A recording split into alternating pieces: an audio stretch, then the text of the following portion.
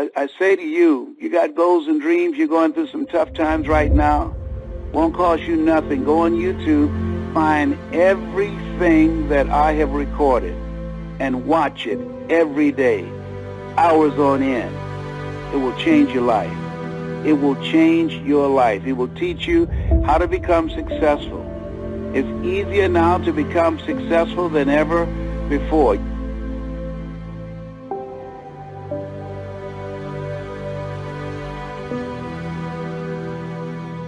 I want everybody to think about some goals and dreams that you'd like to achieve. You represent a small number. It's a small number of people that would take the time to carve out some time to hear something that can help them to live their dreams, to become a better person, to make a difference in their community, to be able to stretch themselves and to challenge themselves. Listen to me. Listen to me. You can design a life that you can be proud of, where you're making money doing what you love to do, earning the kind of money that you deserve. If you spend time saturating your mind with positive material, stay away from people whose negative conversations can affect your attitude about yourself, and spend some time learning something. What is it you know today that you did not know yesterday? So this is the time that you want to, one, put things in your mind that will expand your mind, that will increase your belief in yourself, that will give you mental resiliency. And two, you want to secure your own future. You got to create yourself. You got to create your own job. You got to look at yourself and say, what is it I want to do? What talents, abilities that I have? And if you don't have any, go to the library, or Google something.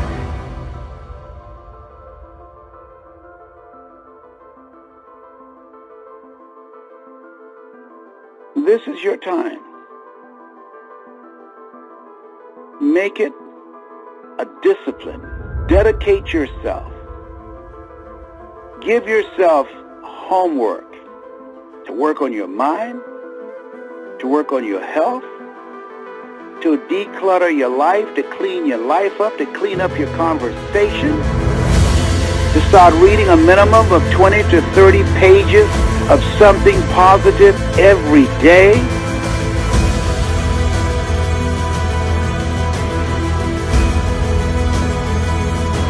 So you're choosing to do something positive. You're choosing to expose your mind to something that can stretch your mind and enhance your mind. At this stage of my life, and I look at people who I knew had great potential. I knew they were intelligent. Saw a guy that spent many years in jail. He was smart. I used to copy off his paper. Had it not been for him, I wouldn't have gotten out of school. I copied off his paper. But he was dumb. He hung around losers. He was dumb. He always found himself with the wrong people in the wrong place at the wrong time. And there are a lot of people doing that right now. Start being selective of who you give your time to. Ask the question, what value is this person bringing to me? Am I growing mentally, emotionally, spiritually, intellectually?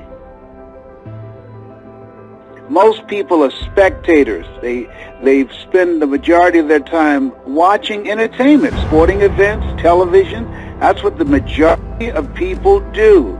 The majority of people spend their time and their money on things that provide for them relief from their life, stress. They look for distractions. A friend of mine, Mike Sims, he did something for a year, and he said it changed his life. He earned his first $1 million at 26. And I said, well, how did you change your life? He said, man, for 1 year, I never turned on television. And I said, you didn't watch television? He says, no. I hadn't watched the news. I said, how'd you find out what was going on? I said, people told me. And I wasn't even interested. He said, I have enough problems of my own. Why should I watch other people's problems? He said, and it changed his life.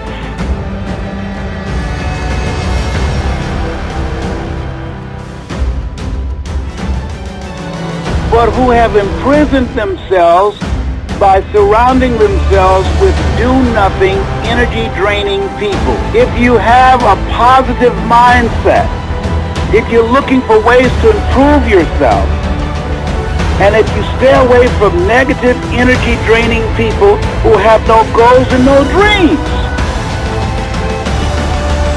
I believe, each one of you listening to me right now, listen to me, that there's something in you that attracted you to my voice.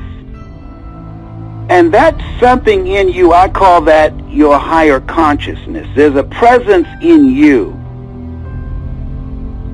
that inner man, that inner woman, that knows that you can do more, that you can have more, that you can achieve more.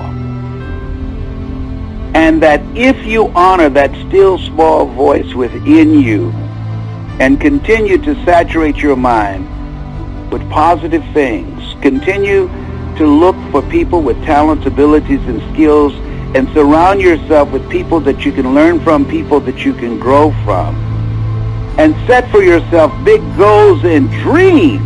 There's some power in pursuit of a dream. When you are pursuing a dream, you develop confidence, you develop skills, you develop new relationships, you develop resources. And as we learn, as we grow and expand, you discover things you can do that you don't even realize right now. Most people fail in life not because they aim too high and miss. Most people fail in life because they aim too low and hit. I did that for many years. I didn't think I can do what I'm doing. There are things you can do that you don't know, and you've got to challenge yourself. Well, I tried some things and they didn't work out. So what? You will fail your way to success. Walter P. Chrysler failed in the automobile industry 42 times, but my God, look what happened to 43. You will fail your way to success.